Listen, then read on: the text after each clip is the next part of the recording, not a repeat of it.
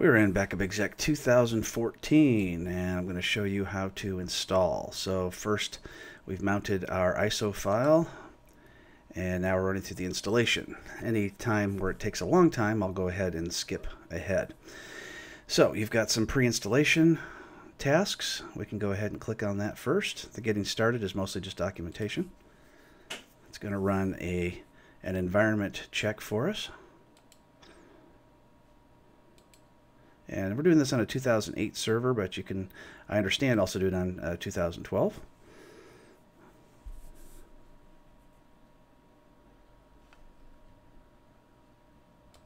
All right, that took a couple of minutes, and now we're going to go ahead and take a look at our readiness check. Make sure there's nothing red here. Warnings are fine. That won't stop anything. And we'll go ahead and click Finish. Alright, now we'll go ahead and click on Installation, and we've got a few options. The one we want is Backup Exec itself. The agent is if we're going to install on other servers that will back up from this server, and then the disaster recovery disk creation is if we need to recover from a disaster. So we'll go ahead and expand the Backup Exec, click on Install.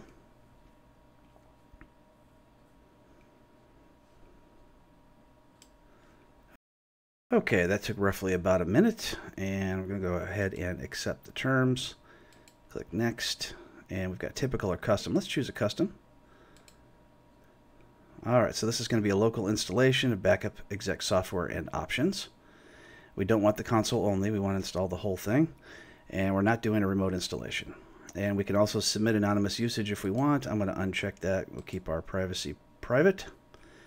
And now we'll go ahead and run the environment check, as you can see up here.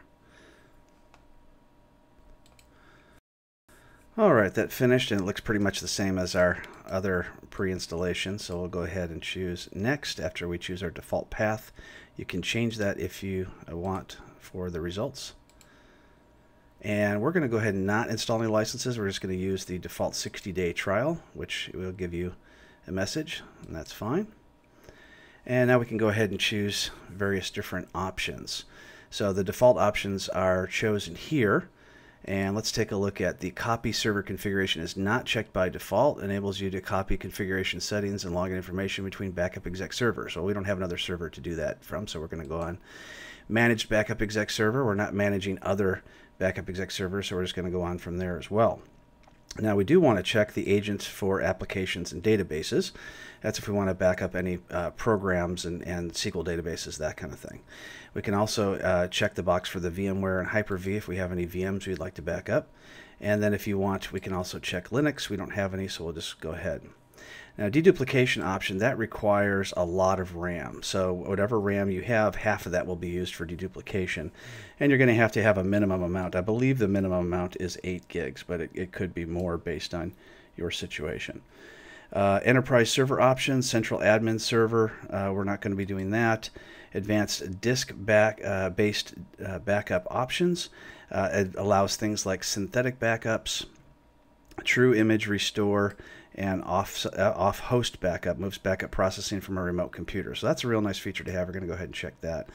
Exchange mailbox archiving option. This is not the same as just backing up Exchange. This is an archiving option that allows you to move and archive email from the Exchange archives.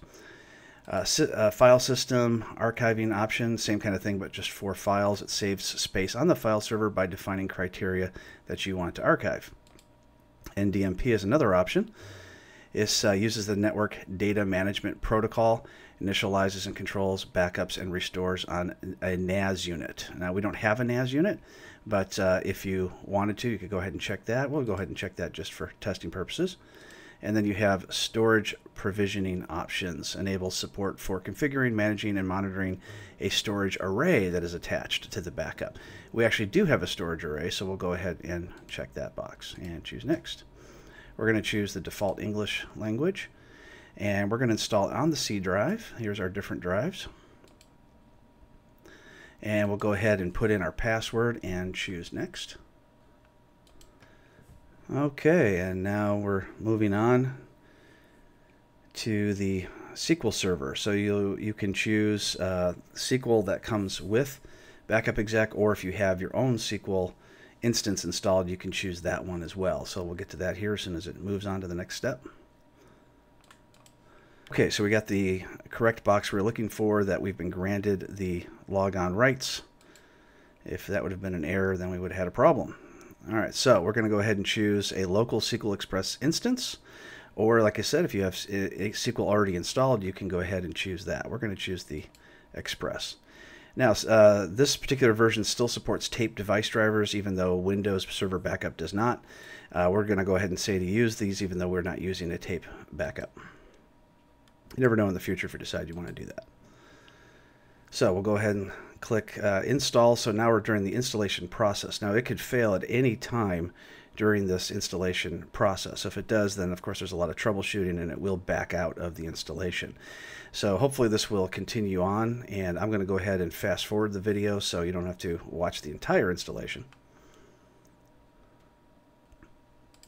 Okay, I've finished installing, and that took roughly about 10 minutes on an i5 with 8 gigs of RAM. Now, one of the things we can do is run live update, view README. I'm going to go ahead and tell to just go ahead and finish. And then we're going to go ahead and close the setup, and we will attempt to launch the program. All right, so it says that we do need to restart, so that is confirmed. We'll go ahead and restart and then continue.